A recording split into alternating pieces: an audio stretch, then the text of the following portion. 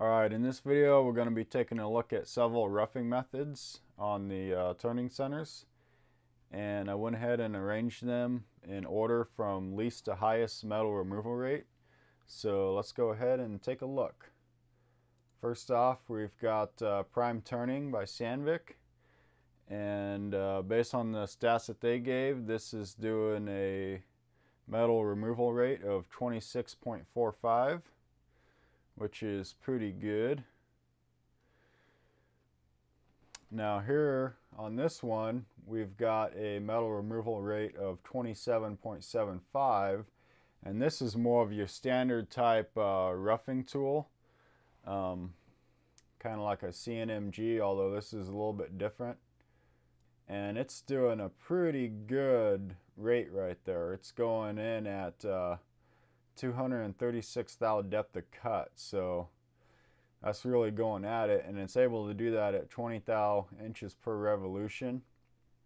So the main thing that's making this one rough fast is that it's got that deep depth of cut. Okay, so now let's take a look at this next one. This is more like a W style. And this one, again, it's doing pretty darn good. It's at 37.45.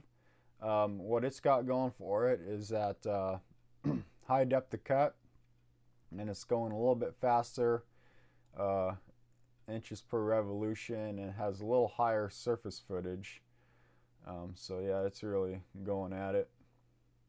Now this next one here, they're comparing this top style, which I think is a really good approach there. We're having that slant angle with a traditional CNMG at the bottom.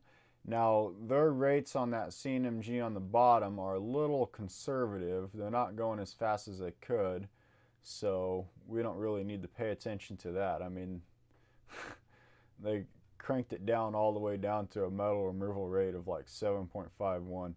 So let's just pay attention to this one at the top, which is doing really good. It's at 39.86, and its depth of cut is around 100 thou, which is pretty good. That's what people typically use, but its feed rate is way up there. It's at 0.079, and that is where it's kicking ass, is on that feed rate. And I think that's possible based on the way they angled the cutter, how it's entering that material there.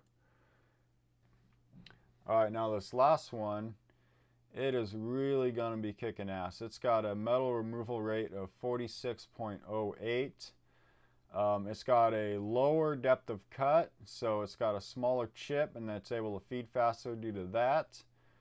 But what's also helping it, I believe, is that angle, that approach angle on the cutter. Yeah, and let's watch this run. It just gets you at it. So I hope you enjoyed this comparison. I hope it gives you something to think about. You know, try some of these different cutters and see how they work for you, and have a good one.